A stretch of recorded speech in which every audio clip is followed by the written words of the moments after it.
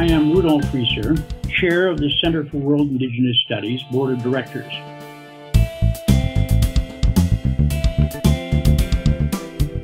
The United Nations decided in its final outcome statement in September 2014 that states, governments, multilateral state organizations, and indigenous nations and peoples must take an active part in what is dubbed the post-2015 development agenda.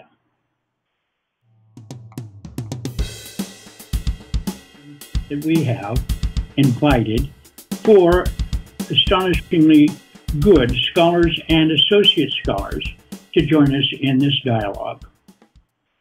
Heidi Bruce, who has a master's degree, is a CWIS Research Associate Scholar, Managing Editor of the Fourth World Journal. She's in Orcas Island in Washington State in the United States. John Ani Shurtow, who is the Editor-in-Chief, Intercontinental Cry Magazine, also the CWIS Board of Directors member in Manitoba, Canada. Veronica Dowhai, Associate Scholar, Lecturer at Massey University in Aotearoa in New Zealand. And Dina Gilio Whitaker, who is a CWIS Research Associate Scholar, and freelance writer, writing for Indian Country Today. So, let us begin.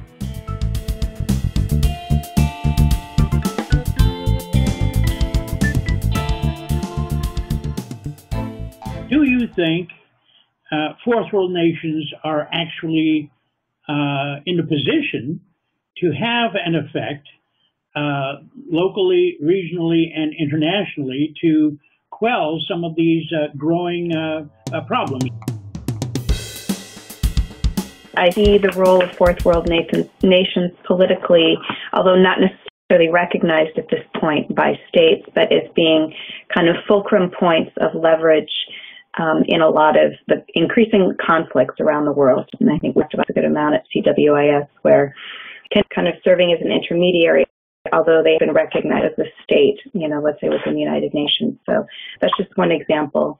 There needs to be an element of education, a training component. What does self-determination actually mean? Like within the political framework that we've been working on in several of the papers that we've asserted, instead of just from a human rights-based approach. I think that message is getting up from the right perspective, but to really shift it towards where it seems to be there needs to be training not only for states, governments, as far as what that looks like, to recognize that involving Fourth World nations will behoove them as well on a variety of issues, like conflict prevention being one of them, climate, and but also that Fourth World nations themselves, not just their leaders, but all Fourth World nations, on this notion that they do have this potential political leverage, but what that actually looks like when they are asserting self-determination. So those are thoughts I have right now.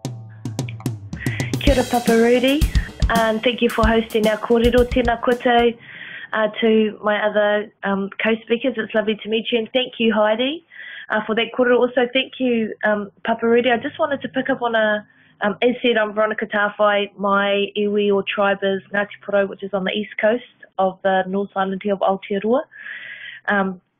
Lovely to be here and join you all. Thank you, Heidi, for that kōrero and for your question, Papa Rudy. I just wanted to pick up on some of the things that you had brought up, which speak directly to some of the issues that we're facing here in Aotearoa, and particularly with regards to the phase that we seem to be in, that we've had an agenda for Indigenous development, which has echoed what has been happening on the international level here in Aotearoa.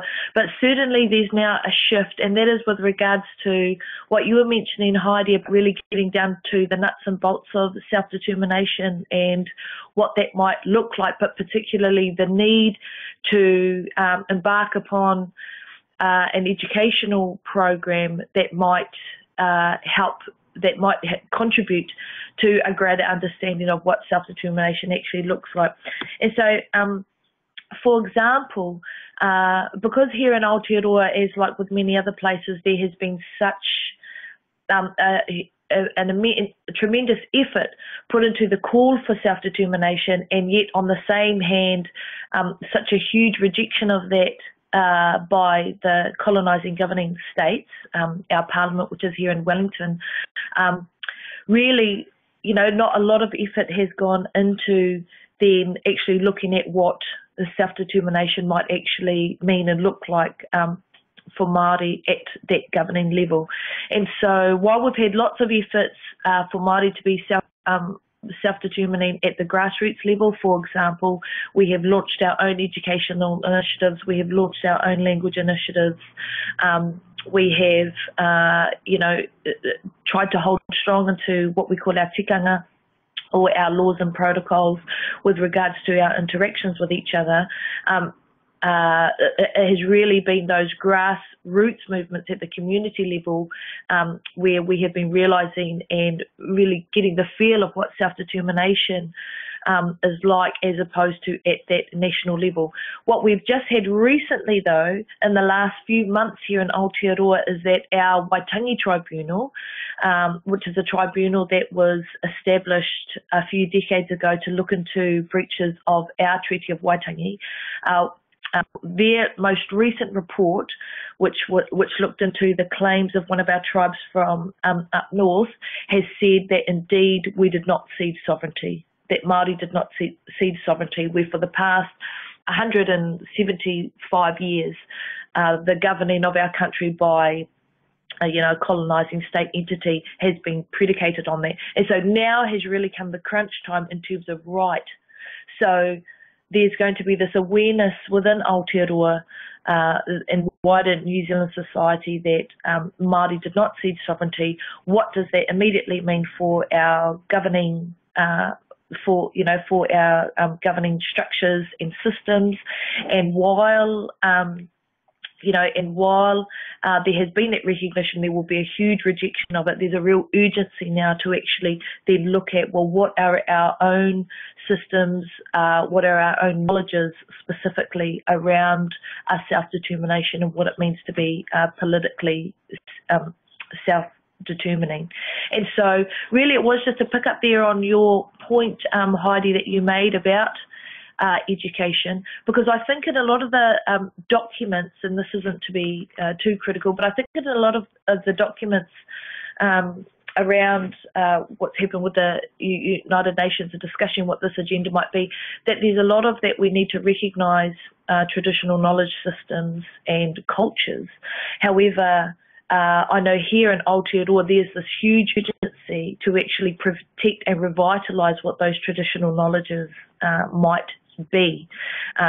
Because, for example, I think while there is talk about the need to recognise traditional knowledges for their value and worth, of course, that's a given, is that also there is, there needs to be recognition of the massive damaging effects of colonisation upon those traditional knowledges.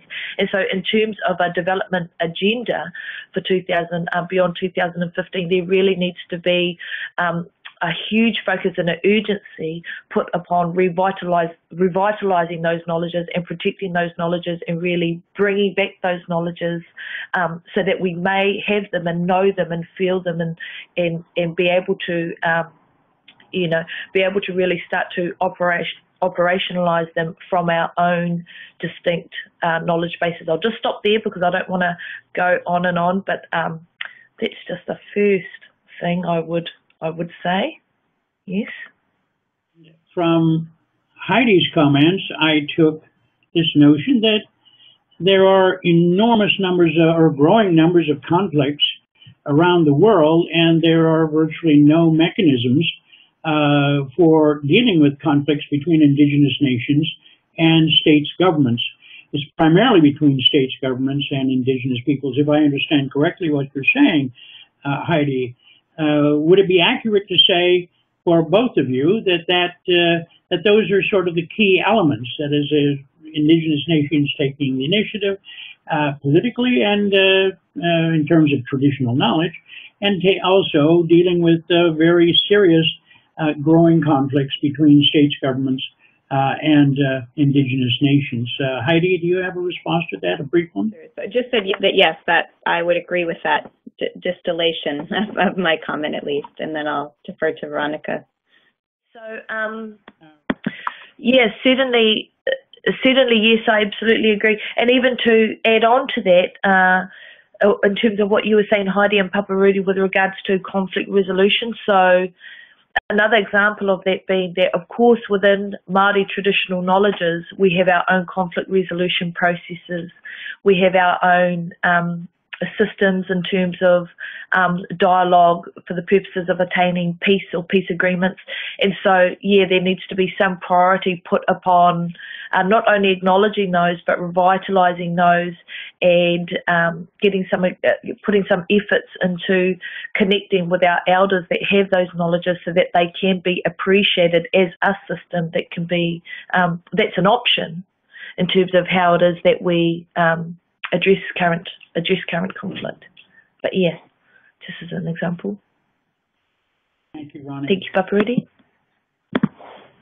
John, you're the editor-in-chief of Intercontinental Cry magazine. It has for more than 10 years been reporting on events all over the world. Well, I think there's dozens of trends around the world with regard to Indigenous rights, specifically the conflicts that we face with governments, corporations, non-governmental organizations, paramilitary groups, and organized, say, for lack of a better word, settler populations who are averse to Indigenous peoples. And there is an ever-present and perhaps growing trend of states taking comprehensive legislative assaults aimed at eradicating Indigenous rights. We've seen that in Canada, Brazil, India to some extent, and elsewhere around the world. But I think perhaps the most important trend is the revitalization movements with Indigenous nations around the world working to secure their languages, reclaim their lands, and restore a lot of the history and perspective and understanding and knowledge that has been lost or degraded throughout this colonial experience. But there are many other very specific trends, for instance, with the climate change movement and the consolidation of power among environmentalists. There is a growing trend of Indigenous rights violations taking place with development of green projects, such as solar, wind, and hydrothermal energy projects around the world. And for instance, just recently, the big environmentalist Greenpeace openly and confidently violated the Nazca lines in Peru for the sake of a publicity stunt. But there are many other grievous violations of rights as well around the world. But those are perhaps the most important ones. And with regard to the development agenda that is being proposed, I think there is a great deal of potential for a lot of positive outcomes, not short-term but long-term, because of the need for more education on the local and state levels. But it is going to be highly contingent on the amount of effort that we put into it as fourth world nations to foster the healthy relationship that the agenda expresses.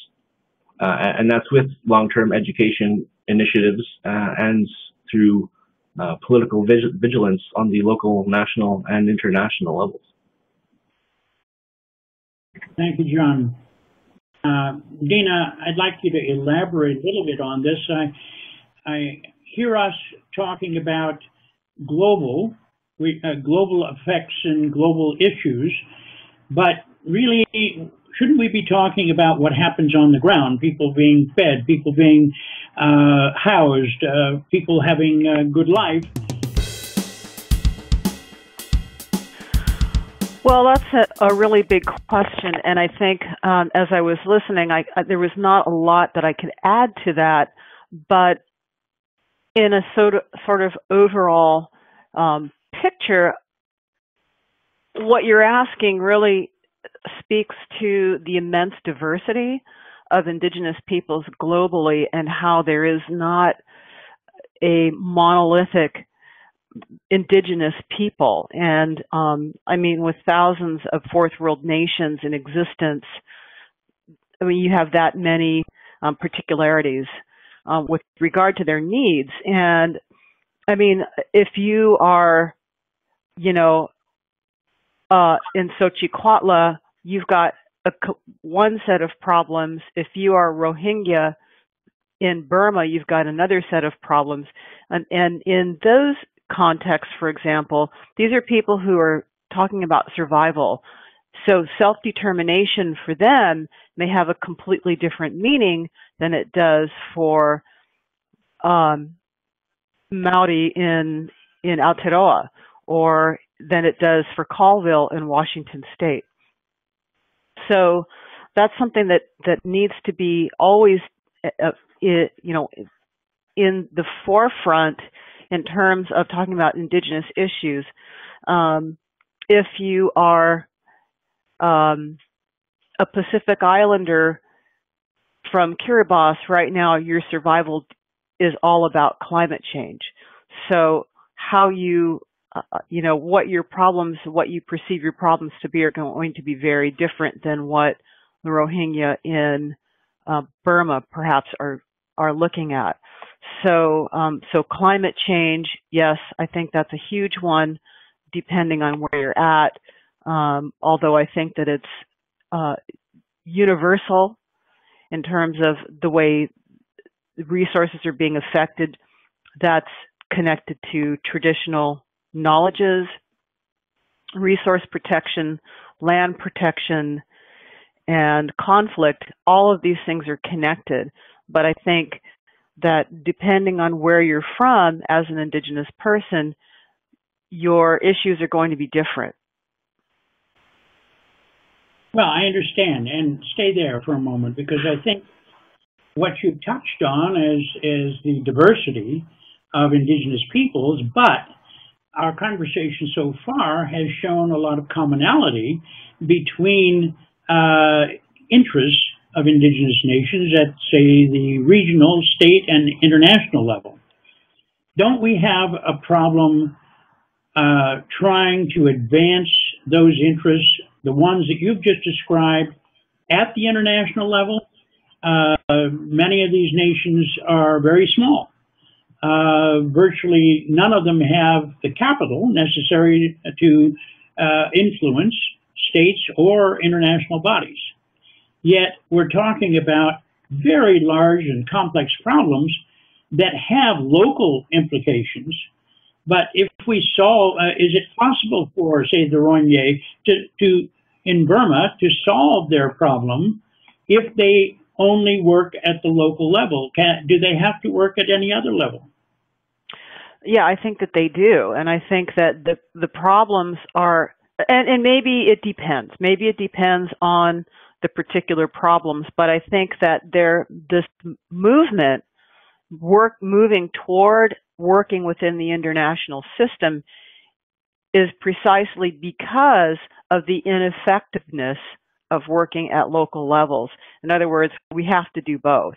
I think that Indigenous peoples are realizing that to rely on the benevolence of the hegemon, you might say in academic terms, is like the chicken guarding, the fox guarding the hen house. And so there's got to be other mechanisms that they can utilize that go beyond that, because clearly what's been happening hasn't been working too well. Thank you very much, Dina, and thank you, Heidi, and John, Ani Shirtau, and Veronica Tawai. Let me just close with a quote from Galina Anagarva of the Indigenous Peoples International Center for Policy Research and Education, where she says, "The world can still benefit from our knowledge by including us in the journey for the next 15 years. and we want this to be an equal partnership. We do not want to be beneficiaries. I want to thank you all and thank you for participating. And goodbye.